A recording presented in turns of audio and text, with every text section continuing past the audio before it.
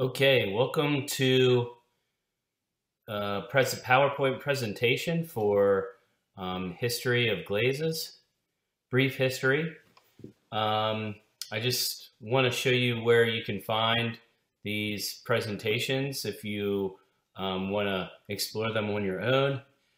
You can go over here to the Canvas home page right here, and if you scroll down, you'll be able to find presentations right here where they're all listed. And all of the links in all of these presentations will work. So you're welcome to, follow along with this Panopto presentation, or you're welcome to look at these on your own.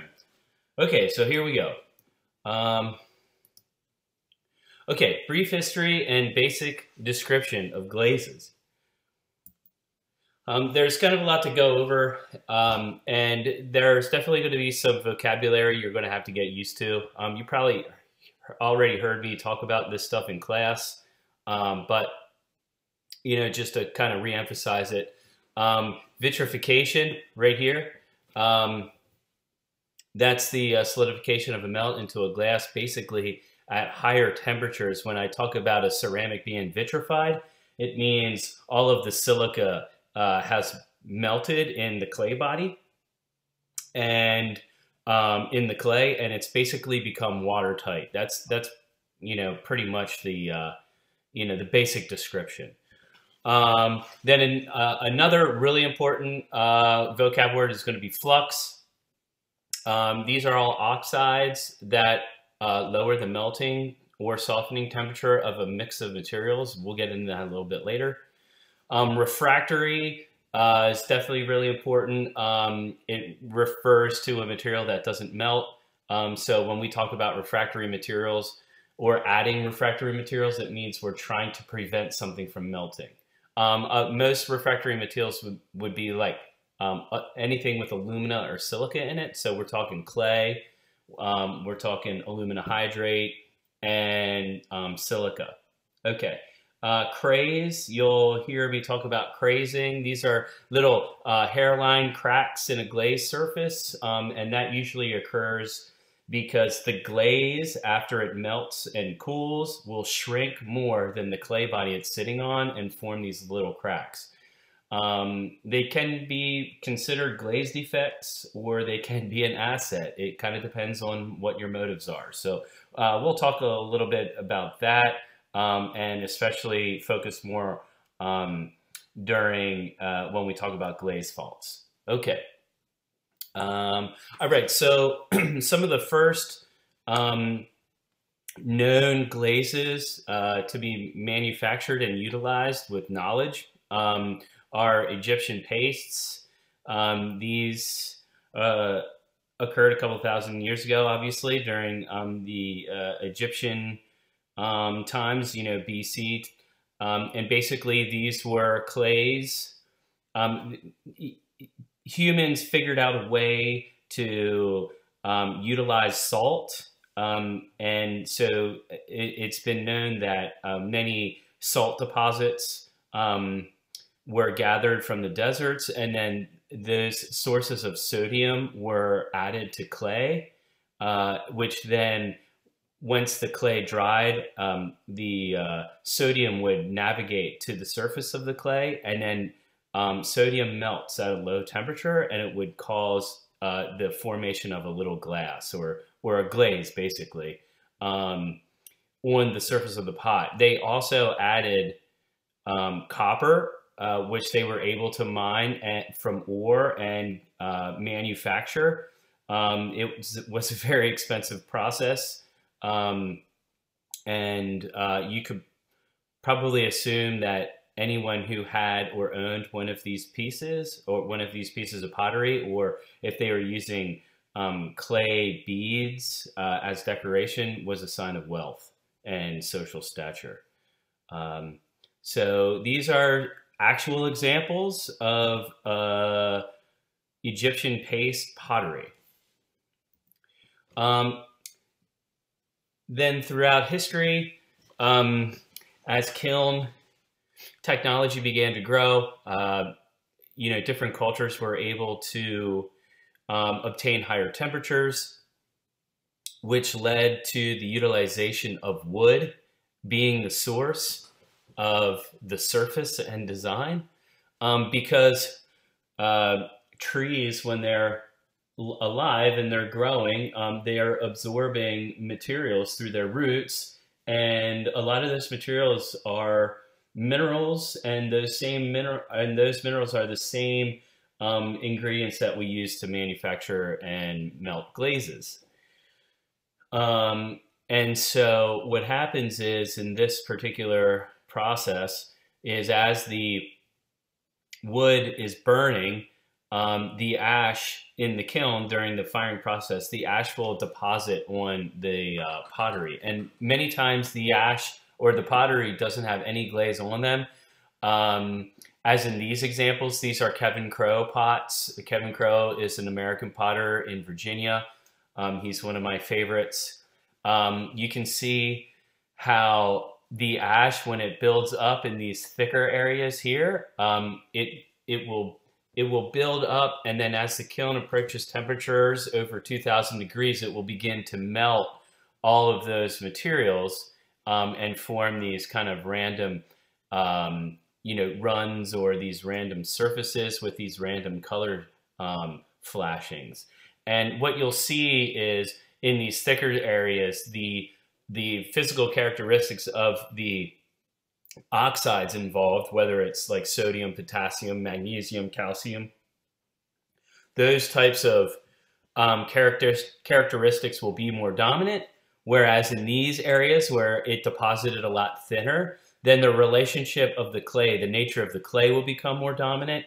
And you'll see, the iron that's in the clay, that will begin to flash and create more earth tones. And so depending on, the materials used and the wood that's used, you can have quite a variety of different surfaces, including allowing a lot of ash to build up. So as you can see on this pot right here, this was actually fired in a horizontal position. And this was probably closer to the firebox, and you can see a lot of the ash right here. It was allowed to build up quite a bit, which made these really strong drips, these really thick drips and things like that. That is all planned. So then on the bottom side, where there's less ash, you can see a lot more of just the clay and the sheen of the clay that's created. Over on this one,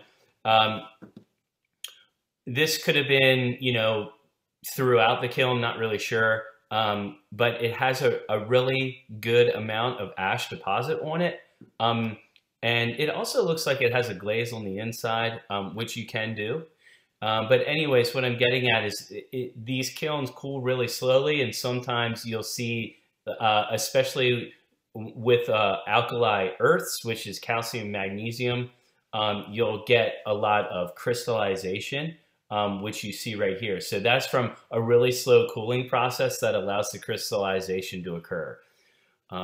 So anyways, it's quite a variety of different surfaces.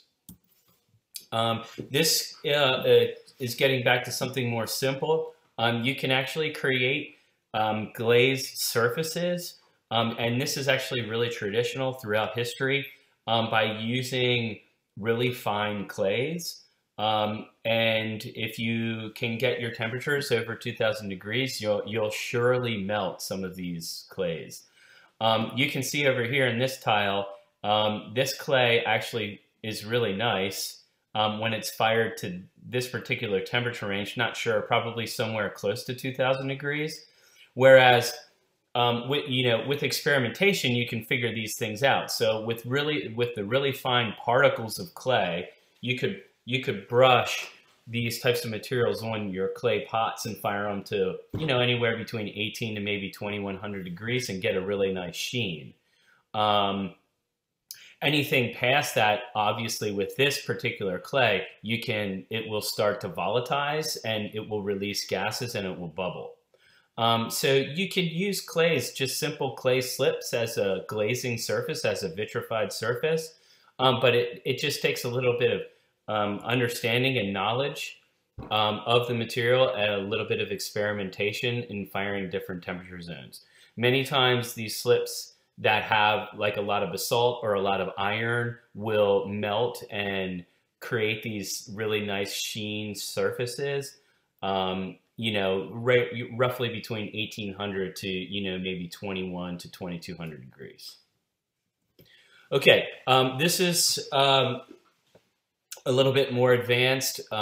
These are examples of when glazes, a time of when glazes started to become a lot more sophisticated in the fact that potters began to understand different found materials, local materials, and have experimented for centuries to kind of attain these really stable glazed surfaces.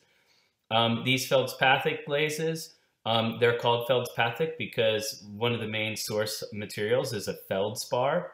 Feldspars typically have some sort of alkali associated with them. So their chemical formulas are usually an alkali and then alumina and silica, which is the basic three materials that you need to form a stable glaze. The alkali, it would be referred to a flux, which lowers the melting temperature of silica. And so with these particular glazes, the source material would have been a feldspar that's probably more of a sodium or a potassium feldspar. The most popular feldspars that we use and that we have in our studio would be one potassium feldspar named Custer feldspar, which the dominant alkali is potassium, along with other trace materials. We'll get involved with that later. There are also other feldspars like nepheline cyanide or NephSci or Minspar 200 that are sodium-based feldspars. So that means that they're the dominant alkali would be sodium. These glazes have mixtures of clay, feldspar, sometimes salts, and they were brushed on. And this was a time in the 16th century Japan where these glazes, had popularity for maybe about 50 to 75 years. This is a Shino glaze. It's a very simple glaze, fired to over 2,000 degrees with the kiln technology.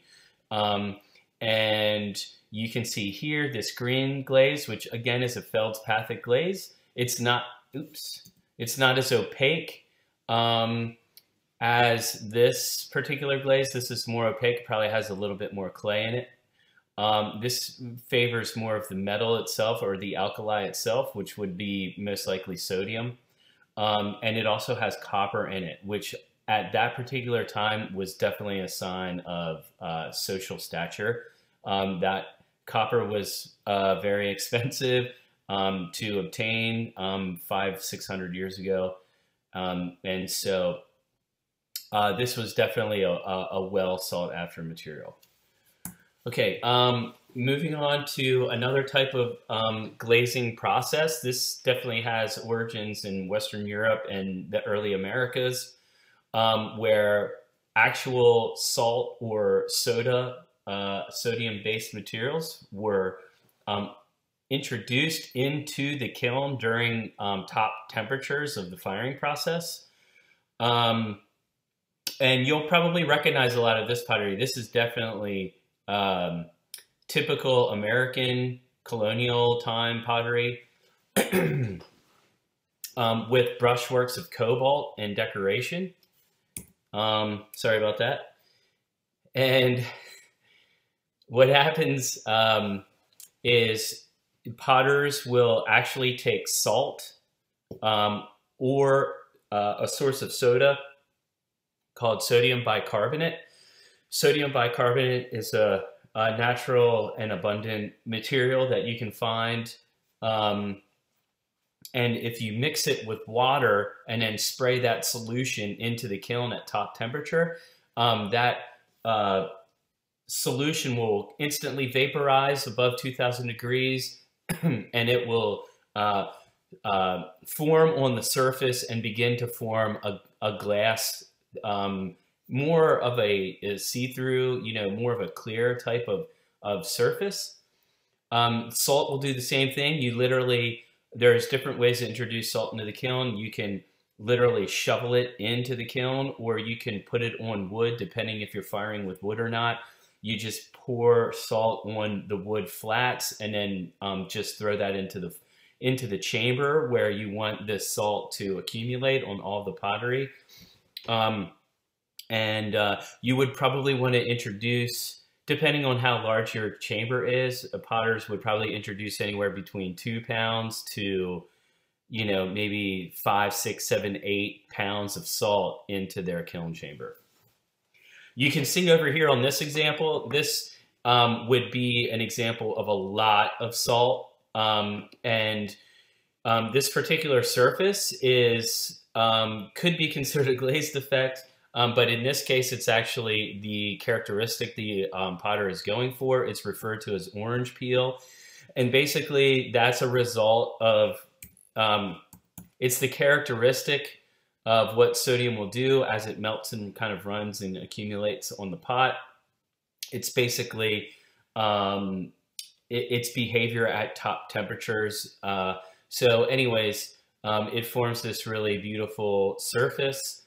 And with the addition of cobalt here, it will take up that cobalt and turn the glassy glaze surface blue. Okay, so now we're going to basic composition of glaze. Again, you've heard me talk about fluxes and feldspars.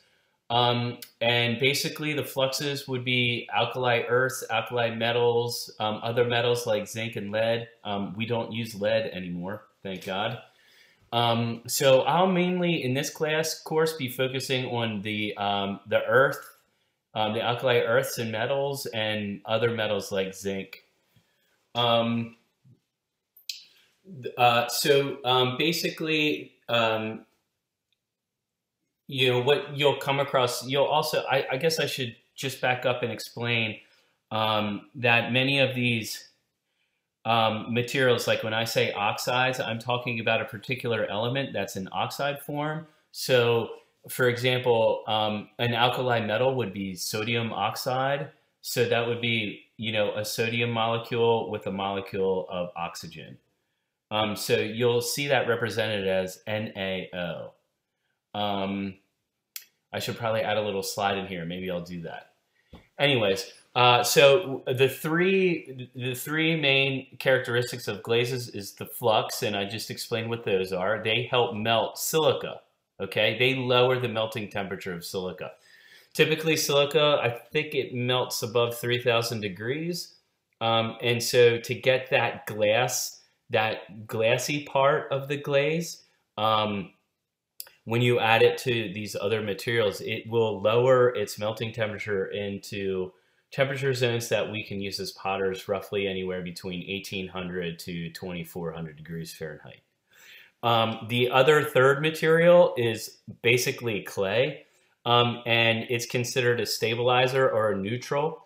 And so what can happen is if you have a lot of flux along with a lot of silica, you can have a really, really runny glaze and it can fall off of your pot.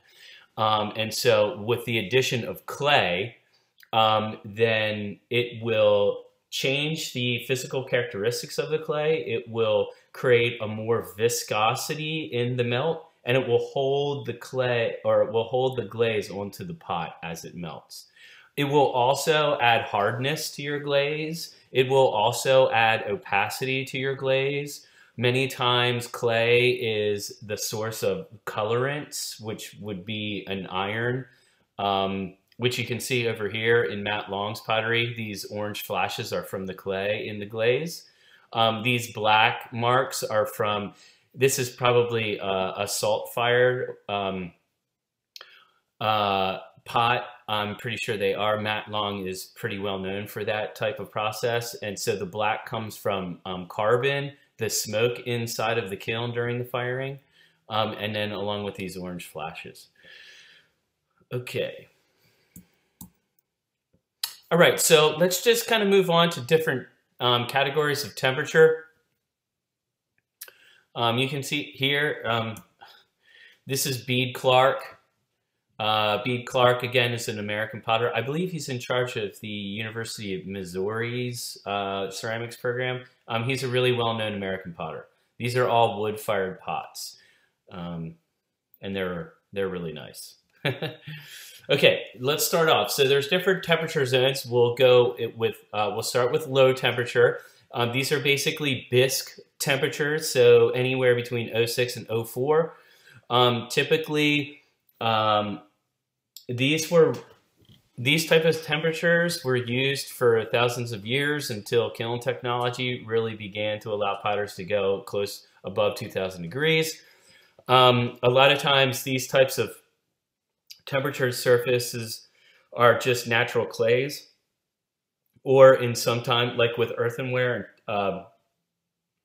and terracotta, many cultures still just fire their clay raw and allow the fire to leave a print on the vessel. You'll see a lot of that with African pottery or with a low fire technique that we refer to as raku. But if we're using glazes like this Lisa Orr pot, then we can use different materials well, as late as 1970s, people were using lead. Lead was an absolutely fantastic material for melting things, and it provided a tremendous amount of color response. The problem is that it's very poisonous, so we don't use lead anymore.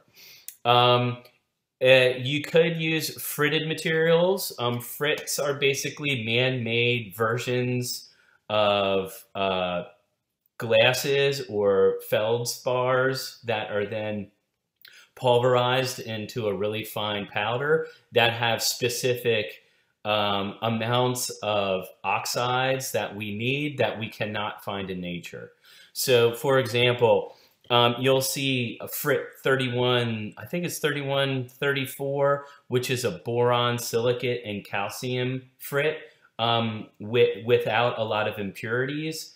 And so that can be really advantageous if you need a specific characteristic at a specific firing temperature. For example, like these low firing temperatures. So if you want something that's really glassy, that doesn't have a lot of cracks in it, a lot of crazing in it, then you would need to use a frit to get this really beautiful surface. Okay, there are also a lot of industrial glazes. So companies like Amico, they'll make glazes that you can just paint onto your pots, and they're really stable and they're really great. However, you don't know what's in them, so it's hard to do any experimentation with them. Then there's another process called maiolica, which is a low-fired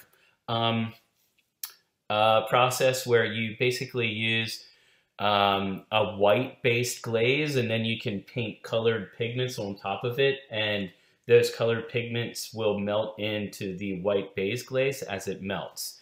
I don't know a whole lot about maiolica. I've only used it a couple of times. I think there's a lot of tin in it, which allows it to melt really low and be really opaque white. It's a really beautiful surface. And many times the surfaces will appear to be watercolor-like. The next range would be mid-range, which is what we fire to in cone 6, but this range you could roughly say from cone 4 to cone 7. It's debatable. Anyways, with this temperature zone, we're definitely getting closer to more vitrified surfaces.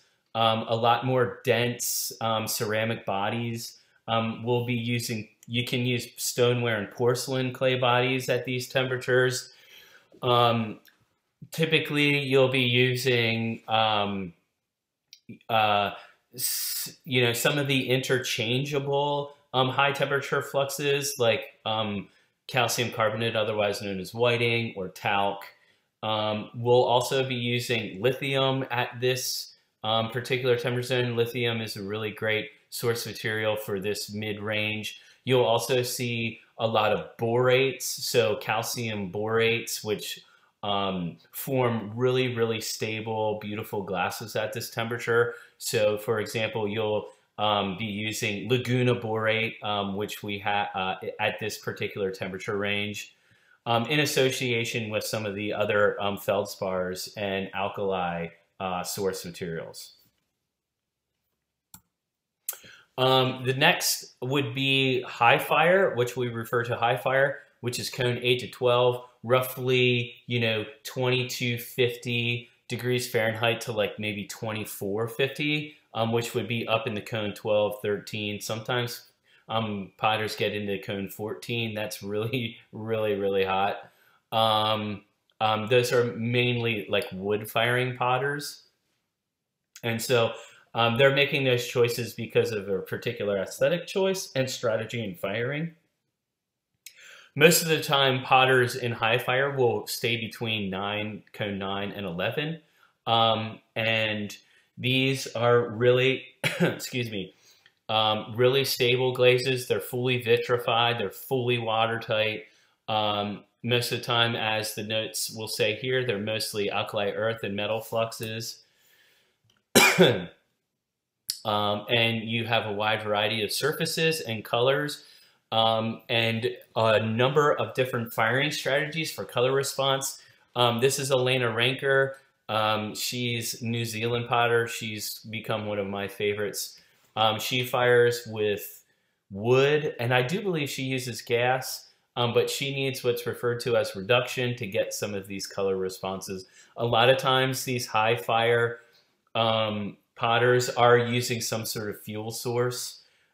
There's typically no reason to go to cone 10 in oxidation or by using an electric kiln. It's kind of a waste of energy. And most of the time, if you're using oxidation, anywhere between cone 04, or I'm sorry, between cone 06 and cone 6 is fine. So what I'm getting at is usually if you see these high fire glazes or temperatures, we're talking about using reduction to get color response and therefore using some sort of combustible fuel source. Okay, now we're going to get into glaze surface and texture. There's all sorts of different surfaces we can obtain, and it's also determined by the temperature range that we want to fire to. And that will get into a whole strategy in selection of materials and different ratios in order to obtain the type of melt and surface we want at a particular temperature range. So typically, when you're getting into glaze formulation, you want to know what temperature you're firing to before you begin, because that will give you a set of materials that you can choose from. There's also something that I want to talk about real quick, which is alumina-silica ratio. This is a really important calculation that you'll find literally on a molecular scale, a 1-to-1 ratio. So it'd be 1 alumina to 1 silica ratio. That would be 1-to-1. The higher the silica content, the more glossy the glaze will be. So for example, if I have a alumina-silica ratio of 1-to-14, then that means there's a lot more silica, and that means it's going to be a lot more glossy. Okay? Anywhere in the middle, like around 7, 8, 9, we're going to have something that's kind of satin. Anything lower than that in the 3, 4, 5 range is going to be more of a matte. And I will get more into that right now. Okay, so these are matte surfaces. There are different ways to achieve matte surfaces. You can either use a strategy of usually an alkali earth. Alkali earths like calcium and magnesium, they form crystalline structures. And so if given proper ratios and proper, firing process, then they'll basically kind of matte out the surface by forming crystal structures, making the glaze opaque. There's also, you can add clay to the glaze. That will also increase its opacity. And there's also the silica alumina ratio. And you can see here the lower amount of silica you add to a melting glaze, then the more dry it will become. And typically matte surfaces range between 2 and 6. Okay, this is a satin. A satin matte is kind of right in between, a matte and a gloss. They're typically opaque. They usually have just like a buttery sheen to them. And again, you can attain this through a strategy of a silica alumina ratio from 6 to 10.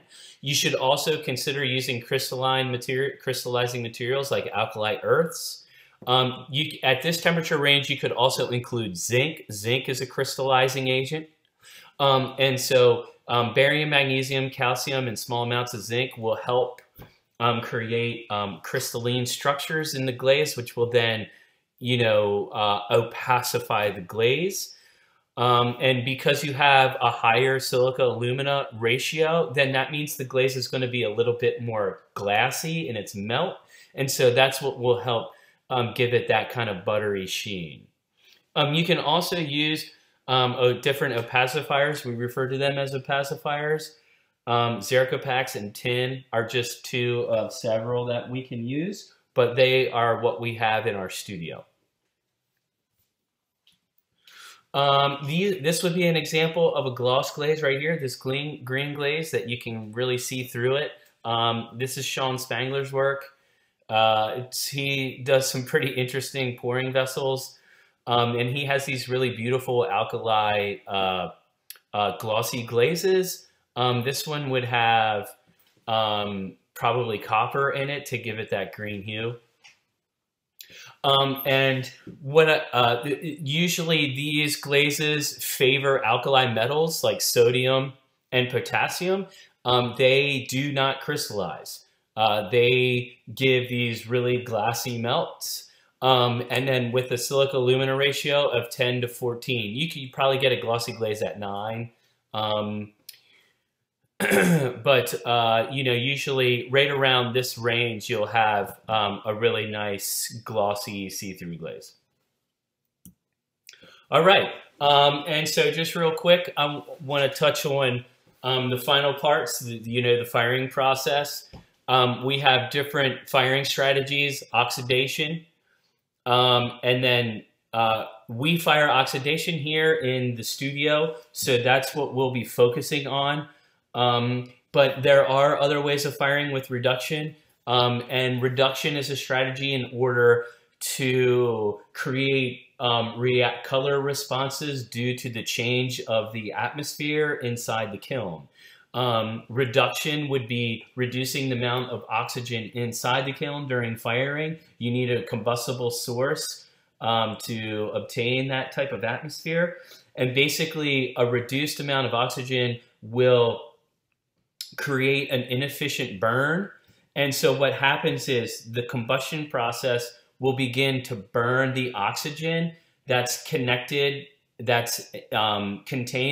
the ceramic materials. And most of the time, it will burn up the oxygen that's connected to the metals inside the glaze, and it will change the characteristic of the metal and therefore present a different type of color. There are other sources for reduction firing. You can use wood, you can use gas, propane, and oil. And the other thing I want to touch on as well, as you can see, that heat work is really important. And so right here you can see these are cones. This is a system that was developed to standardize different firing temperatures and firing zones for potters and for the industry. Basically what goes on here is you can't just fire to a typical temperature. You have to fire to a temperature range, and that's based on heat work. And so, for example, if I am firing at 50 degrees per hour, and let's just say I'm firing at 200 degrees per hour, that's really fast at top temperatures. And so my the melting temperature to actually bend this cone over will be a higher Fahrenheit temperature. So if I'm melting, you know, if I'm firing at 200 degrees per hour, let's just say my melting temperature would be like 2050 degrees. And that would be different if I were firing at 50 degrees per hour. 50 degrees per hour would allow more of the heat to penetrate through the material, and it would actually lower the melting temperature to, you know, let's just say 1950. So there's a whole strategy in developing a firing schedule to get things to melt at a proper firing temperature depending on the heat work, which is why these cones are a more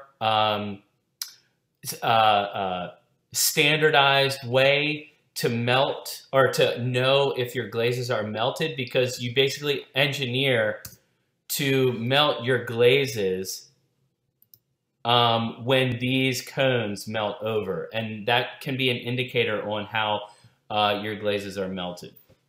All right, well that's about all I got for you today. So feel free to go back and check out this presentation, check out some of the links, and let me know if you have any questions.